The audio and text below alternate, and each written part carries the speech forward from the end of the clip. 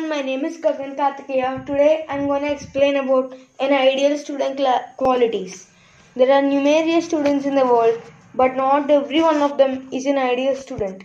An ideal student not only studies hard and scores good in exams, but also does many other things that an ordinary student does not care to do. He or she possesses many great qualities such as honesty, punctuality, helpfulness, patience, and so on. Whether in the exam hall or in the playground or in social life, their performance is always excellent. An ideal student later grows into a great personality who gives the world a brighter future. So, it is the duty of we students to change ourselves into ideal students and bring happiness everywhere.